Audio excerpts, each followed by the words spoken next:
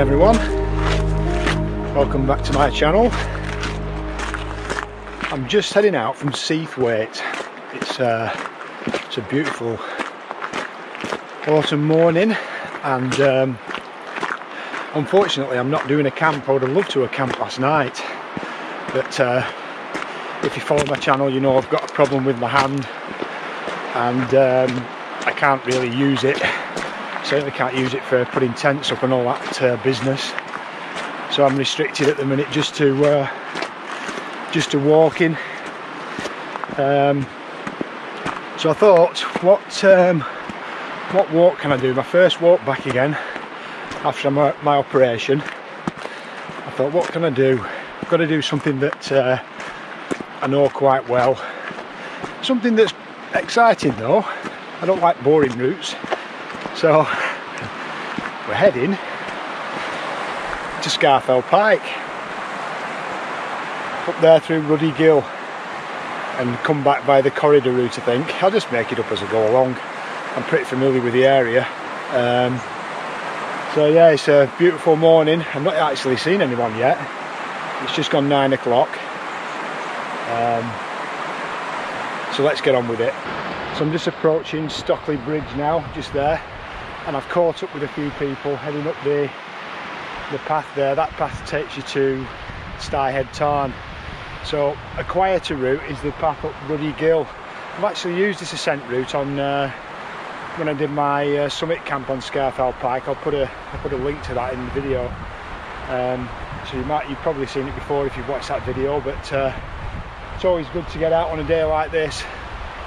Temperature is 5 degrees when I set off, but when I looked at the forecast, we were talking about, I think, 25 mile an hour winds on the summit of Scafell Pike, and the wind chill's -10. So I've got all the gear. I'm prepared for it. I usually reckon it's about 3 hours up, 3 hours down this walk. So set off about 9 o'clock, and sunsets at 4:30. I've got my head torch, but I don't want to be coming back in the dark, but I've brought it just in case. Yeah, so head up Ruddy Gill now.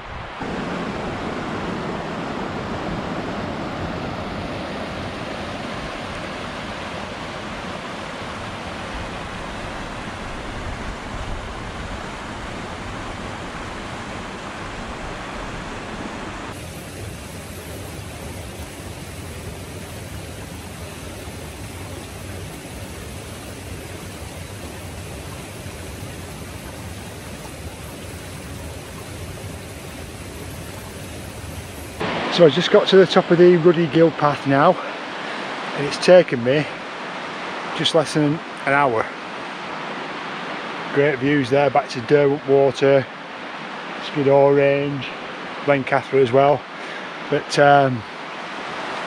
the view this way is not so bad either. The great end, absolutely love Great End. But this route, I mean, there's Ruddy Gill. Quite spectacular. But this route is the most direct route up from Seathwaite. Most people will go the Styhead Tarn way. It's longer and it's an easier ascent. This is pretty much straight up, and then you're on to Esk Horse there. So probably why I haven't seen anyone on this path at all, all to myself. Probably why, because it's quite a slog. Just got a sight of Great Gable there. There's Great Gable. Yeah, what a stunning day. Everything will be revealed soon when we get a bit higher up. A day like this, just absolutely stunning. Yep, Esk Horse next.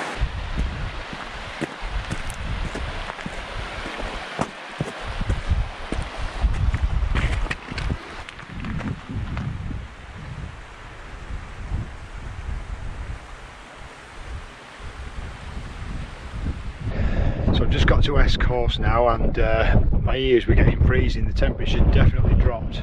It's 1.7 degrees. Beautiful day though, so I can't complain. But I've just put another layer on and got the old beanie on, keep my ears warm. 2,500 feet here, Oh God. But great views right out to the coast there, and then looking back to the Skiddaw range and water again where we came from. So now it's heading up towards Hill Crag, and from there Broad Crag and onto Scafell Pike.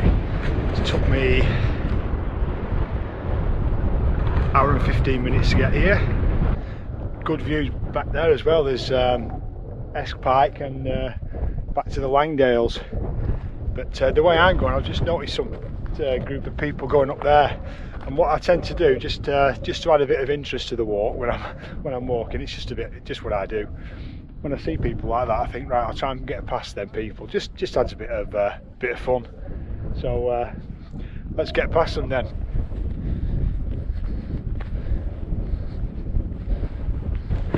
So I got past that lot behind. It took me about 15 minutes. Just heading up now to Hill Crag. Get that behind. Wow, what a day, what views.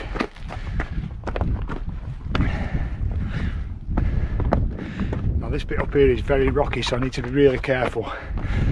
I can't afford to slip and I have to use this hand. So I've got to put the camera away for now. I'll be back to you in a bit.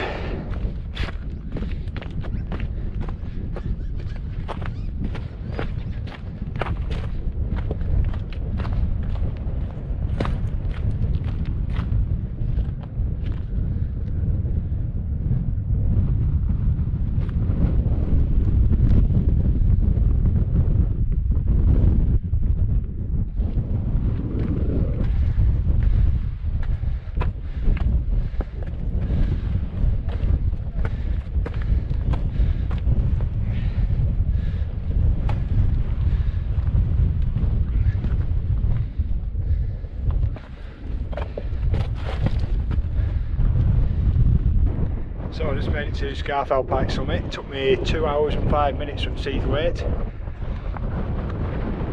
There we are, there's the summit there, and it's pretty glorious. Fantastic views across to Simmers Knot and Scafell, down to Wastwater as well. Oh wow, you can see the Isle of Man. I don't know if you can, but easily see it, yeah.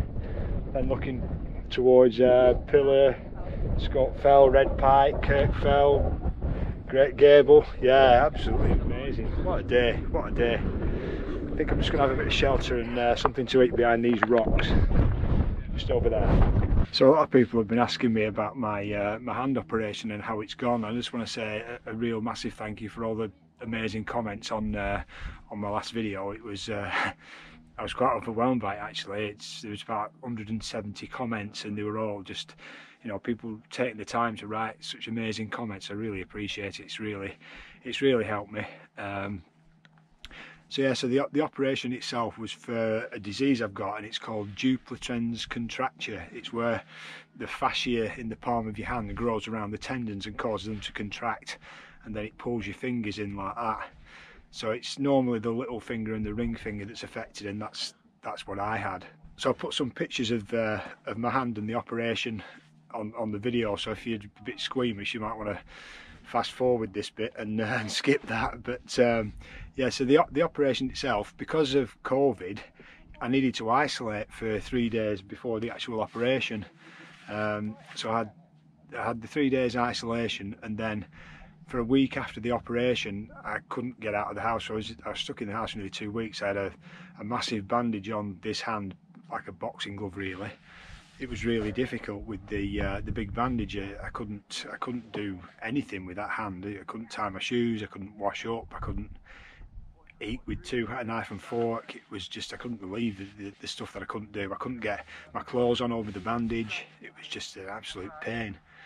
But yeah, the operation itself, it was a 3-hour operation. It's quite intricate because of all the nerves that's in your hand, and what they do, they cut out all the excess fascia that's around the tendons, and you've got to be really careful not to damage any nerves.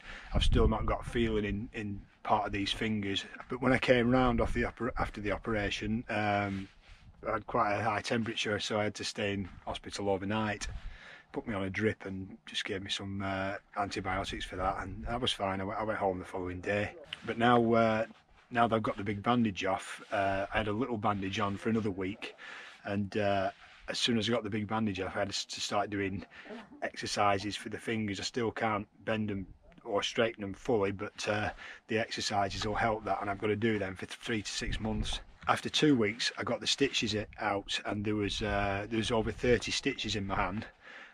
So when I got them out, I got home and I was having a look at it, and I found that they'd left 6 stitches in.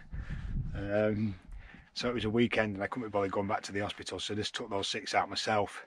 But it's healing up quite good now, but it's still really painful. I can't do anything with it at all. I can use those 2 fingers, but that's about it. I can't close that hand, and there's a lot of pain in the palm and still in the fingers. But it's a slow process. I've just got to be patient with it, and I'm sure I'll get there in the end. There's a very thin layer of frost on all these rocks, and it makes it really bloody slippy. You see it there on the rocks. Yeah, got to be really careful here. So I'm just making my way back now via the corridor route back down to Seathwaite Tarn. I've got my mitten on my faulty hand, but great gable and great napes. What a stunning place that is. Can't believe I had to bail in one of my recent camps up there because of that freak storm that came in, but I'd love to be up there tonight. I probably would have been out last night if it wasn't for my hand.